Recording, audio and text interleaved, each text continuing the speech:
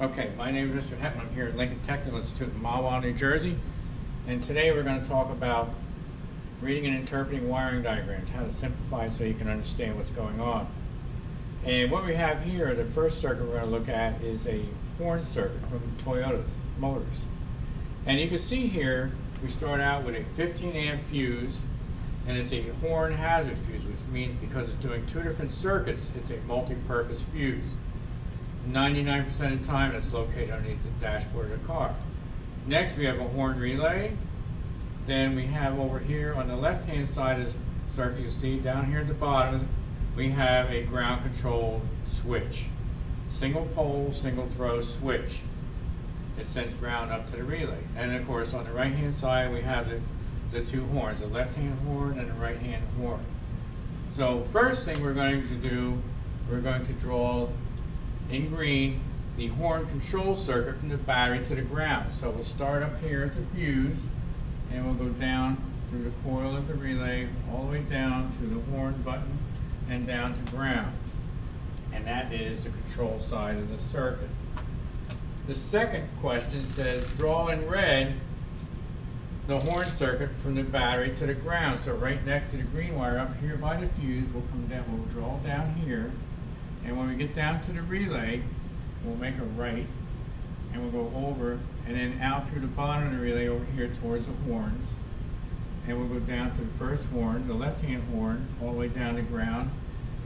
And then we'll color the red over to the right-hand side and go down through the right-hand horn. And that is a horn circuit. And then next, it says draw in blue a part of the circuit is common for both the load and the control side. So what we have here, they only share one thing, and they only share from the fuse down to the relay. That's the only thing they share. Anytime they share something is when you will notice that everything is wiped out. So if something happens at both sides of the circuit, the only thing they share is that blue wire. Okay, in this next page, we have here, we're going to have some problems here. We've got X, Y, and Z, and we have 12 volts at the very top. So the first question, how will the circuit be affected if there was an open at X? So if we have an open at X, what will happen here is when the driver input goes into the horn button, it will never send ground up to the relay, therefore it will never turn the horns on. Number two, how will the circuit be affected if there's an open at Y? So if an open at Y, what would happen is when the driver input, they hit the horn button, they'll hear the horn, but the right-hand horn will not be operating. So the customer complaint may be, my horns sound a little off, they don't sound as loud as they used to be, and what happened is we're not getting any power to the right-hand horn. Number three, how will the circuit be affected if there's an open at Z? Well, the answer is the relay will click and the horns will not operate because there's no power going down to the horn. So the driver input will work. They'll send ground up to the relay will click, and no power going to the horn. Number four.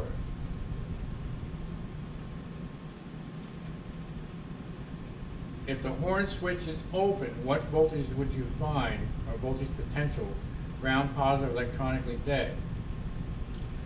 Would you find at X, Y, and Z? So, what we got going on here? At X, we would have 12 volts.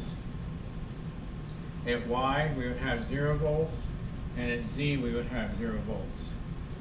The next question, and the reason why we would have 12 volts here, because the power runs from the fuse all the way down, because the switch is not closed and not grounded, it'll have 12 volts right there at X. At Y and Z, that's because the reason why there's no voltage there, because the relay is not closed, the contacts are not touching. The next question is, if the horn switch were closed, what voltage would you find at X, Y, and Z? So now at X, you would have 0 volts or ground. At Y, you would have 12 volts, and at Z, you would have 12 volts because we have driver input. It sends ground up to the relay, and therefore it sends power, it turns that switch on, sends power down, and the horns operate correctly. Okay, in this slide here, we're doing the rear window defogger in the Toyota. Now this is a simplified circuit. There's no timers involved with this or anything. This is just an on and off switch to help you understand how the functioning works of a rear window defogger. Now a rear window defogger is nothing more than a giant resistor that creates heat, and of course it either takes off the mist or the snow or ice off of your rear window. So what we have here on the left hand side of this circuit, we have the control side, and then on the right side we have the load. Now the control side obviously would be the switch up there with the light next to it. And the load side is the rear window defogger. And you can tell all the way at the top here we have a relay, and it has a small current controlling a larger current. The small current being a multi-purpose fuse, which is a 10 amp gauge fuse running the dashboard gauges. And on the right hand side it's a 40 amp and it's a fusible link. If you look at that, you can see there's a difference between the two of them. Then we have the switch with a light bulb, and then we have the relay. And the relay in this particular case would be your best friend for diagnosing this. We'll get into that in a little bit. All right, so it said the first question is, draw in green a defogger control circuit from the battery to the ground. So we're going to draw in the green a control circuit. We're going to come down to the switch, then we're going to go right, and we're going to go back up a little bit. We're going to go over this way.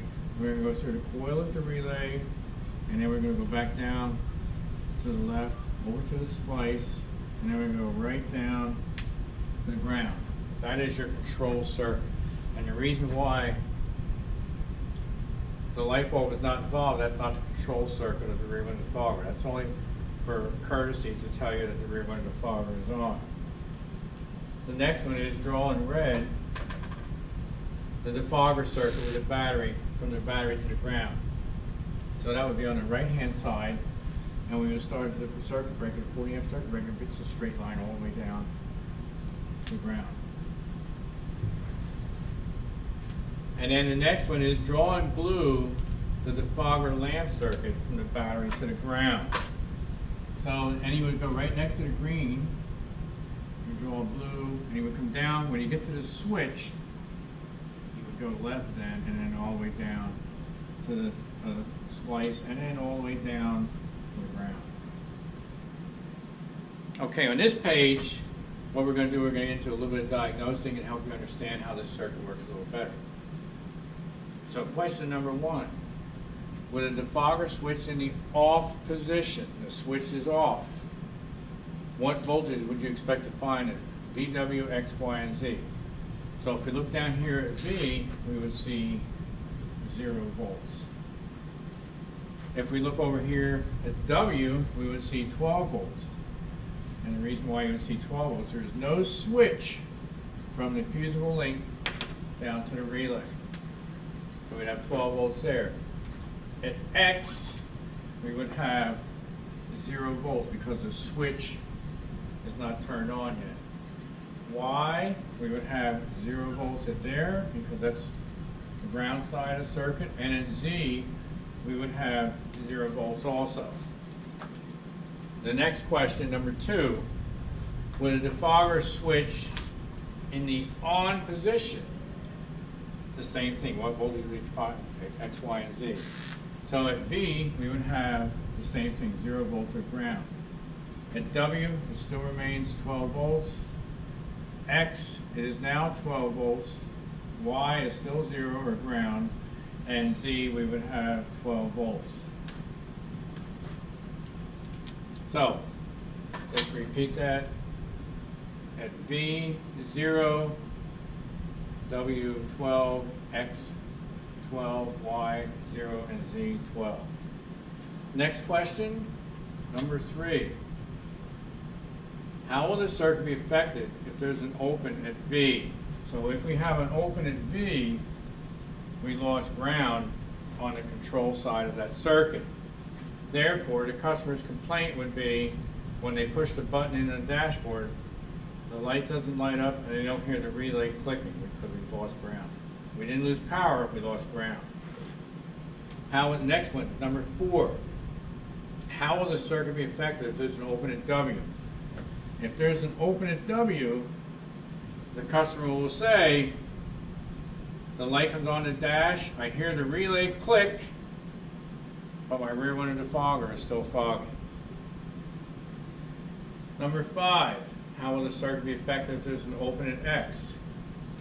If there's an open at X, the customer's complaint will be, the dash light comes on, but I don't hear the relay click. So they lost power to the relay, but they still have ground, and they do not have 12 volts going down to the rear window defogger. It's inoperative.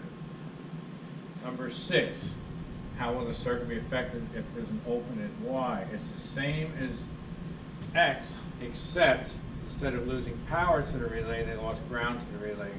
However, the dash switch and light will still light up. And then, of course, if we have an open at Z, everything will work up to the open at Z, where the rear window defogger will not operate at all. And the customer's complaint will be the rear window defogger is not cleaning anything up. Remember, anytime there's an open, it will not blow a fuse. Okay, and here we're going to get into a little diagnostics of problems that we have with customers coming into our garage.